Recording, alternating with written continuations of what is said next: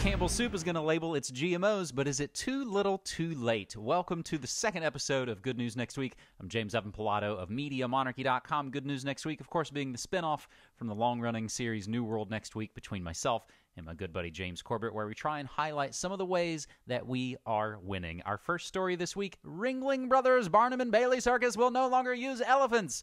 After May 1st, they are ending the elephant show, and 18 months early, Feld Entertainment announced it would phase out elephants by 2018, but moved up their retirement to the occult Walpurgis Beltane holiday, a.k.a. May Day, May 1st, 2016. Here is the AP. Ringling Brothers' greatest show on Earth will soon be saying farewell to their remaining 11 elephants, a year and a half earlier than expected. In May of this year, we'll be moving all of our elephants, including these ones behind me, from our touring units of Ringling Brothers, Barnum and Bailey, to live at our Center for Elephant Conservation permanently. I'm sorry, I don't have any food for you. Parent company Feld Entertainment announced last year it would be retiring the elephants in 2018 because of growing public concern about how the animals are treated.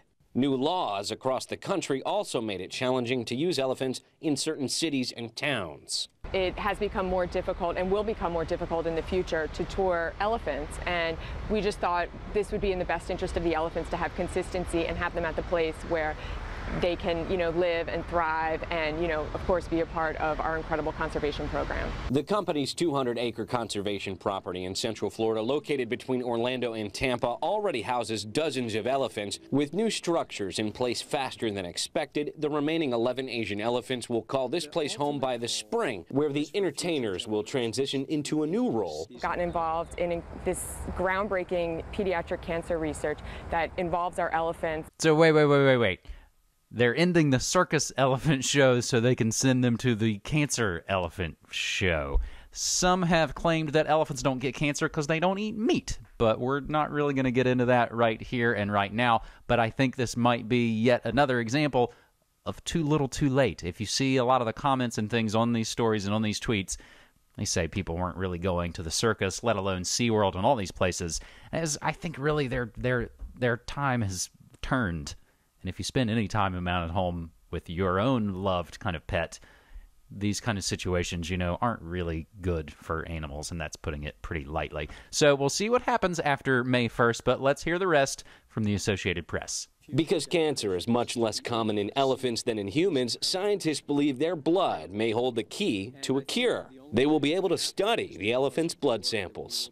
The Conservation Center is a sham. But animal rights activists have said in the past they have concerns about the center as well. They take a charitable deduction for having it, but it's a profit-making enterprise at the elephants' expense. The elephants need to go to a proper sanctuary.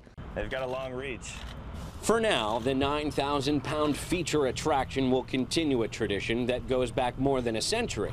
So that relationship, I think, is the most rewarding, to share that relationship with such amazing creatures. But that relationship will be changing soon. The last shows for the elephants are May 1st in Wilkes-Barre, Pennsylvania, and Providence, Rhode Island. Our second story this week is the good big news story, Campbell Soup to voluntarily label all U.S. products for GMOs. And we'll take this via Reuters and activist post. Campbell Soup Company said it will label all of its U.S. products for the presence of ingredients derived from genetically modified organisms, becoming the first major food company to respond to growing calls for more transparency about contents in food. The world's largest soup maker broke ranks with peers and said it supported the enactment of federal legislation for a single mandatory labeling standard for GMO-derived foods and a national standard for non-GMO claims made on food packaging. The company, which also owns Pepperidge Farm cookies and Prego pasta sauces, said it would withdraw from all efforts by groups opposing such measures, and we'll come back to that in just a moment. Several activist groups have been pressuring food companies to be more transparent about the use of ingredients, especially GMO-derived ones, amid rising concerns about their effects on health and the environment. Several big companies such as PepsiCo Incorporated, Kellogg Company, and Monsanto have resisted such calls and have spent millions of dollars to defeat GMO labeling ballot measures in states such as Oregon Colorado, Washington, and California, saying it would add unnecessary costs. Monsanto said in a statement Friday that it sells seeds to farmers and does not manufacture or sell food products from crops grown from those seeds.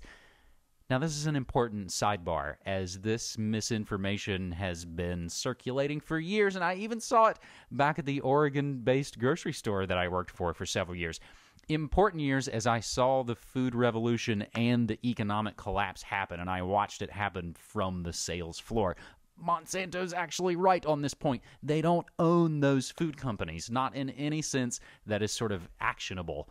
And you probably saw that on your socials throughout the last years, and I hope you didn't share it because it's moves like that that discredit everyone, which is not an accident. Continuing, the 6 biggest agrochemical and biotech seed companies, Monsanto, DuPont, Dow AgroSciences, Bayer Crop Science, BASF Plant Science, you know, the people you buy cassette tapes from. I definitely want to buy my food from them. And Syngenta spent more than $21.5 million to defeat a 2012 California proposition, that's 37, the labeling proposition, according to state election data. Another sidebar, guess who also spent money to derail that California labeling bill? Soup is good food. Campbell Soup donated $589,000 to defeat Prop 37 and another $385,000 to defeat a similar initiative in Washington state in 2013. Another case of too little too late. I think if you're watching this, you probably know you shouldn't be getting your soup from a metal can by this point anyway. And hopefully, as we start to make Food World Order episodes here in the Media Monarchy Kingdom, we'll show you how easy it is to just make broth and make soup yourself. We're working on it right now.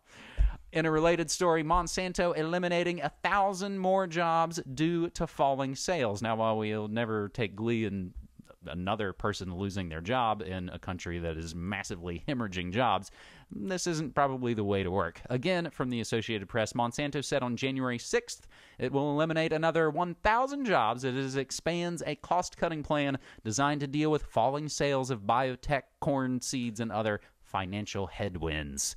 The additional layoffs will bring the agriculture giant's total planned cuts to 3,600 jobs over the next 2 years, or about 16% of its global workforce. In October 2015, the company first announced the restructuring plan intended to streamline its sales, research and development, and other operations. The St. Louis, Missouri company says the restructuring will cost about $1.1 or $1.2 billion to implement, and that's more than the $850 or $900 million estimates that were originally there.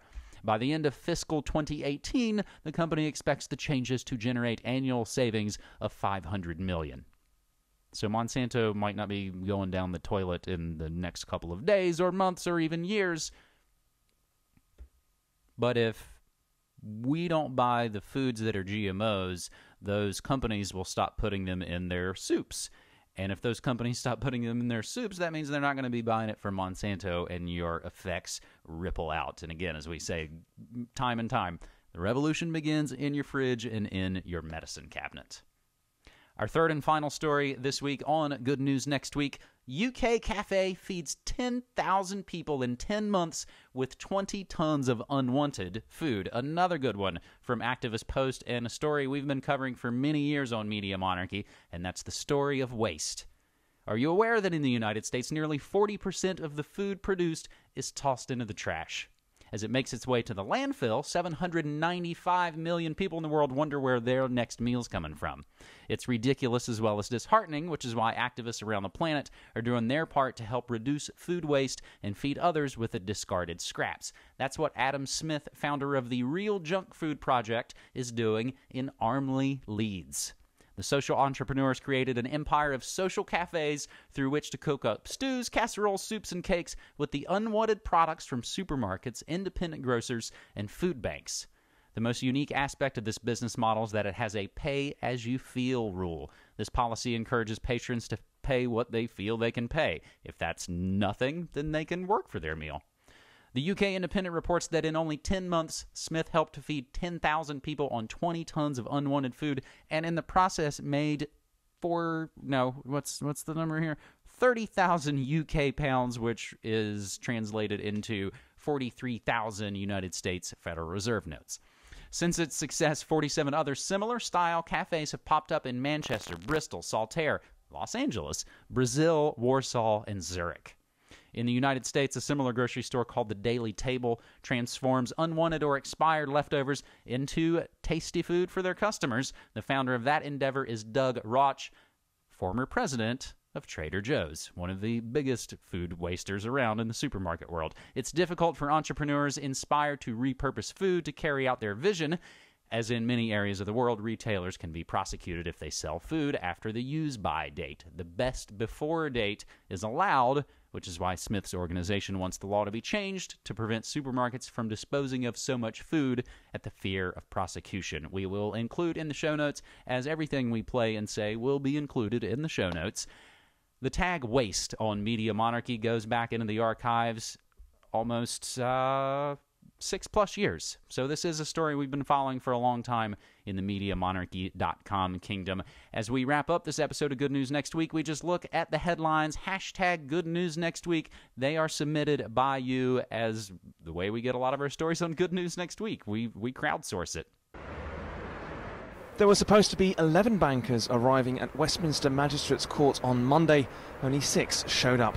6 banksters charged, 5 absent, as UK begins first Euribor rigging case. Those that did appear were formally charged with conspiring to manipulate the benchmark Euribor interest rate. 4 Germans and a French citizen did not appear. Reuters correspondent Kirsten Ridley was in court. One legal source said that the paperwork had been filled in wrongly by the Serious Fraud Office, and the prosecutor, James Waddington, did say in court that there had been no legal obligation to attend. This is the 4th rate rigging prosecution in the UK since it joined a global inquiry which was kick-started by US regulators in 2008. The 11 are former employees of Deutsche Bank, Barclays and Société Générale, none of the banks commenting on the charges. Euribor rates, like the similar LIBOR benchmark, are compiled from estimates banks give of the cost of borrowing. This latest case focuses on accusations bankers deliberately over or understated this cost to make profit. BGC Partners Mike Ingram says it's likely to fuel banker bashing. There seems to be, whether it's a perception gap, a reality gap or a credibility gap between what regulators think they've achieved over the last few years in terms of improving the integrity of the financial system and the people who operate it, and the public's perception of what has actually been done. Global investigations into interest rate fixing have so far clocked up around $9 billion in regulatory settlements, with more than 30 people charged. This latest case will begin its first hearing on Wednesday. Swiss citizens, meanwhile, collect 105,000 signatures, forcing an upcoming vote on whether commercial banks can create money, as opposed to just their national bank. When your bank gives you a loan, they're creating money out of thin air. That's part of the difficult situation that we're in. So Swiss citizens forcing the vote on only their Swiss national bank being able to create money. Lawsuit forces the DEA to destroy millions of Americans' phone calls. David Schaum, the father of online anonymity, has a plan to hopefully end the crypto war. State trooper who arrested Sandra Bland indicted on perjury charge, and a woman fitted with a bionic eye. Oh my God! Spot on. I got it right. You did get it right. Well done. Honest to God, I felt like Christmas Day there.